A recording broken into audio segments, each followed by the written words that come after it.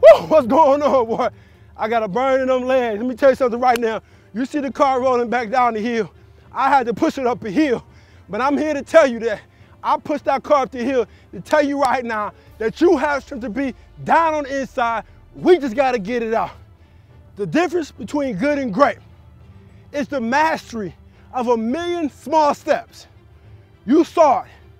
As I inched that car up the hill, I'm with my left foot, and then my right foot, my left foot, and my right foot. There's a lot of people out there that are good at what they do. But to be great at what you do, you have to master a million small steps. Don't rush the process. Respect the process. You must abide by the process if you are ever going to receive the greatness that you are trying to achieve. Why not rush it? Number one, you can't rush it. When you rush things, you're saying, I'm trying to hurry up and get from point A to point B.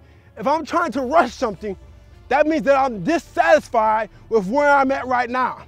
So don't rush it. Be satisfied where you are. I know you want to do better. I know you want more money. I know you want a better job. I know you want to be further along in your career. I do too, but don't rush it. You have to accept where you're at right now because you're there for a reason. There is a lesson to be learned where you're at right now. As a matter of fact, if you don't learn the lesson that you need to learn where you're at right now, you'll never be prepared for where you want to get to. Number two, you must respect it. Respect where you're at right now. Respect the small step that you're on right now. Whatever that small step it is, respect that small step. Why? When you respect something, you have a healthy admiration for it. Admire where you're at right now. Why I gotta admire? You have to admire where you're at right now because 10 years ago, 5 years ago, 3 years ago, you were asking to be where you're at right now. You prayed about it, you dreamed about it, you asked for it 2 years ago, 2 months ago, and now it's here, and now you're unhappy about it. Be careful about complaining about what you prayed for 2 years ago.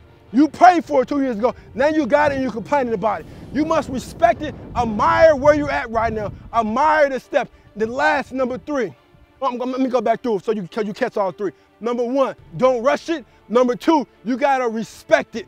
You gotta admire it, you gotta admire it, you gotta admire it. And then number three, you saw me pushing the car up the hill, and it took some time. But the last thing is you have to learn to abide by it. What does that mean? I have to abide by the process. I have to abide by the small steps. And when you abide by something, that means you don't get lost in it. Don't get lost in where you're at right now. It's okay. Don't get settled there. Where you're at right now is temporary. It's not permanent. You might be going through a trial. You might be going through a tribulation, but it's not permanent. It's a temporary thing. And you must learn what needs to be learned in this temporary time, the temporary environment. So therefore, you're prepared for what's next season's coming. When next season comes, you're ready for it, but you must abide by it. Abide by the process, abide by the small steps. Then you will figure out that you have the strength to be on the inside, and all we gotta do is what? You know, we gotta get it out.